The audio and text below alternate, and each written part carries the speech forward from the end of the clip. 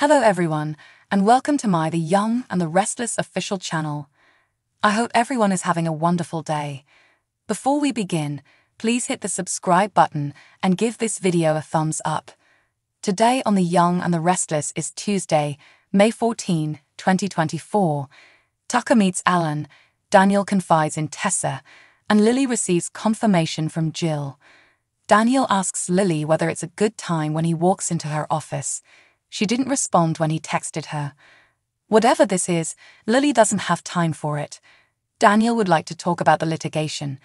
There's nothing to talk about, Lily argues. Daniel believes she knows that this is incorrect. He is just requesting the portions of Omega Sphere that are most meaningful to him. Lily is enraged that the firm owns the platform. Daniel contends that he made Princess Louisa for his daughter in order to show her how much he cared. Just because you want something doesn't mean you have to have it, Lily asserts. After what transpired between them, Daniel reasoned that perhaps she would have calmed down by now. Lily yells that he cheated and nothing happened between them. This platform was not created by him, and he is surely not entitled to keep it. Daniel is furious that it seems like retaliation is the only motivation here. Lily tells Daniel that they ought to be speaking with attorneys about this. This isn't personal, she maintains. She wants to maintain it for the benefit of the business, while he wants to keep some portion of the platform. There is no personal gain. Okay, Daniel smirks. Lily objects, saying that he signed a contract that is very valuable to CW. It is to me too, responds Daniel. We own the IP, per the contract, Lily says. Their bottom line would be impacted if they were to give him back bits and pieces for free. Daniel claims that although logic and the law support her, they also serve as a shield for her to hide behind. He is approaching her as a friend and a person who greatly loved her. Do not take this from me, please. As they watch Dom play at the park, Devon and Abby smile and make fun of each other. She queries him over the events occurring at work. It's Billy, he says. What did he do this time? Inquires Abby. Devon claims to have told them. Jill gave him complete control over her. That doesn't make any sense, remarks Abby. Devon concurs, which is why he believes Jill was not the one who made this decision. He will not put up with Billy's power grab, in his opinion. The timing seems odd to Abby. Devon chuckles. He considers it odd that Jill failed to bring it up and isn't present to confirm it. He is certain that Billy is acting dishonestly. Although Abby believes Jill should have notified them herself, she also believes he might be on the upswing. Devon is baffled as to why she would deceive both Lily and him. Abby gives a shrug. She must have a valid explanation. Devon questions her desire to fight. They keep talking about how strange everything is. What does Devon want to do? Abby asks. Devon desires to speak with Jill. She notices his frustration. According to Devon, everything began when Lily left town. After Chance and Billy were introduced, Mamie began to cause issues. Good business cannot be conducted under insecure leadership.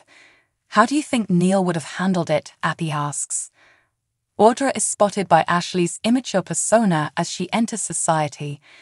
Tell me you've changed your mind about Tucker, please.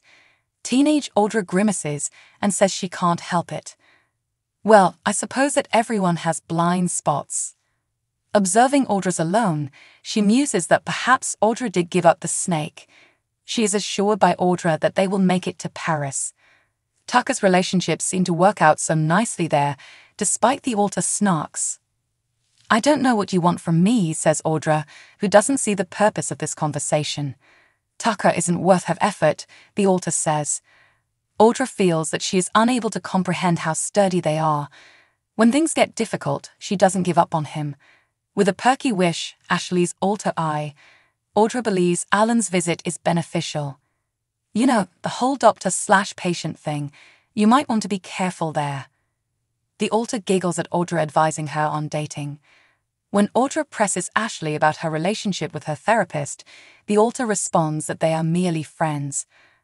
Audra believes she is attempting to seduce and enchant Alan in order to divert his attention away from her mental health issues. The altar hints at the intriguing storyline she has concocted. She claims that although Alan is handsome and intelligent, their relationship isn't conducted professionally. There's nothing to worry about. Whatever the cosmos has in store for her, she's game. Tucker asks if Alan is planning to abandon Ashley when he sees him at the club with his suitcase. She is in dire need of assistance. You need to take action in this regard. What kind of assistance does he think he can provide Ashley? Alan asks. He realizes how important this is to him. Tucker wants him to share some information with her. Alan doesn't think she would want him talking to her ex about her. Tucker says he's just a worried friend. He describes her unsettling actions since Paris, including her extreme mood swings. According to Alan, people have a right to express their feelings. Tucker laughs, saying there's more to it than that. For her, the family is afraid. Alan wonders if he believes his actions may have contributed to this in part. Tucker apologizes for the harm they caused to one another. I probably could have offered a bit more assistance. He cautions that if left on her alone, she won't recover. Alan must remain here. Tucker clarifies that Ashley's perspective on him is ever-changing. In the third person, he talks about Ashley's mood swings and their conversation with Audra. Some action must be taken. This is where someone needs to stand up, and it can be you or her family. Alan suggests that it might simply be a miscommunication. He is asked to predict what Tucker is thinking at the moment. Al declares, "You are guilty. You hope Ashley will receive assistance because you are concerned that she is in great pain and trauma as a result of the way you treated her. After that, you won't be held accountable for harming her." In his own words, Tucker takes responsibility for his actions and wants Ashley to receive support for herself. He has excellent nighttime sleep. Alan refuses to talk to him about Ashley. Tucker laughs as he finds out Alan has just reserved a different room.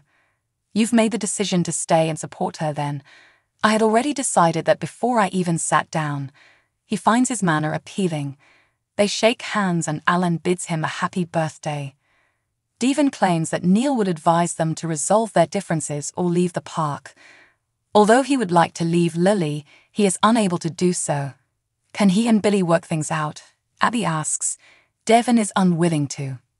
He wants for him to be gone. They must devise a plan to free him. Abby is concerned. Devon claims that if Billy stays, the only thing to be concerned about is the harm he will cause. He has declared war, and they risk losing everything if he does nothing. Daniel begs Lily to let him keep Princess Louisa at Chancellor Winters. Since the board decided to preserve everything, Lily is powerless. Daniel is not persuaded. Devon and Nate are willing to comply with her wishes. They are merely attempting to ease her burden since they are aware that this is about her. Daniel's perception asking if she wants to talk about it. Lily seems stressed out. "With you?" Lily mocks. "Thank you, but no." She consents to have the board discuss Princess Louisa again. That's all Daniel thinks he can hope for. He wishes her luck with everything else. She's jubbling as he walks away. When Lily is by herself, she answers Jill's video call and exclaims, "Jill, what the hell? Did you truly grant Billy complete authority behind our backs?" Jill believes Billy has clarified what is going on. She should tell it to Lily. Jill claims that she took the action because Devon is adamant about forcing Billy out of the business.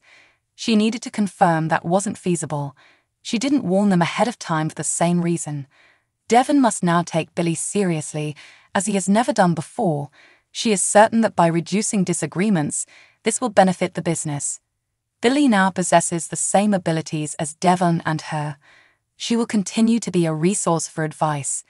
Now that Devon, Billy, and you are compelled to collaborate, we can resume our business. Jill gets a correction from Lily. You have greatly exacerbated the situation. Tucker is told by Audra at the club that he won't believe this. Ashley merely sent them best wishes. She talks about their meeting. What a strange change from previously. Her emotions are all over the place. She questions whether her friend, the therapist, is connected to the shift. Tucker thinks, it could be. He wants to put Ashley's problem behind him. She never knows what attitude Audra will get from her next, she laments. Tucker scolds her, telling her to stop. "I just want to focus on the two of us." He advises them to arrange an earlier departure from the city. Is he attempting to flee from something, Audra queries. At society, Alan runs across Ashley's alter ego and tells her about his minor altercation with her ex-husband. He's a self-centered pig who enjoys talking to himself, she claims. She rejects the notion that he regrets his actions and is concerned for her. Alan tells Ashley's alter he will be staying. Tucker was happy to hear he was staying, he mused. Ashley wishes to concentrate on the task at hand. "Can I help you?" says Tessa as Daniel enters society. Daniel knows who she is. She identifies herself as Maria's spouse, the sister of Cassie. Daniel loves her music, and it got him through some difficult moments. Is this a difficult moment, she queries. That would be an understatement, according to Daniel. Tessa pays attention well. "Why don't you try me out?" Tessa tells Daniel in the bar that she likes his work as well. Princess Louisa is outstanding. He made her for his daughter, she heard. She hopes to compose an album for Aria in the future. Daniel informs her that since his relationship with Lily didn't work out, Chancellor Winters is keeping the rights to his game. Even though he cheated and is without a leg to stand on, he is unable to let go of what he accomplished. Tessa understands. She's no stranger to making things difficult for herself and others around her. She remembers writing a song in her journal and kissing Mariah at the music festival when she saw Noah. That's a mess, Daniel agrees. Tessa claims that although her world broke apart, she needed assistance to put it back together. Daniel requests that she show him how to accomplish it, promising to remain indebted to her forever. Tessa chuckles. Abby tells Devon in the park that she prefers not to imagine the worst for Billy. What would lying get him anyway? Devon then receives a call from Lily, who informs him that Jill has at last returned her call. What Billy stated is true in every way. She gave her authority to him. Well, Devon clucks. He's heading straight over since he has something to tend to. Lily urges him to hurry up, as they are running out of time. Devon is begged by Abby not to do anything he may regret. The alter ego of Alan and Ashley enters Chancellor Park, asking if Catherine knew her. Alan brings up Catherine. Ashley remarks, "Quite the mogul," but she secretly questions why she is unable to recall her background. The voice of Miss Abbott responds, "Because I want you to fail, you dumbass." Alan is told by Ashley's alter that she wants to kiss him. Tucker assures Audra at the club that he is not fleeing anything. All he wants is a vacation with her. Devon enters via the front door just as they are ready to go upstairs. "Hey, are you free for a moment? I could benefit from your assistance." So what do you guys think about this update? Let me know in the comments below. And if you like my videos, please press like and subscribe for more. I'll see you guys next time.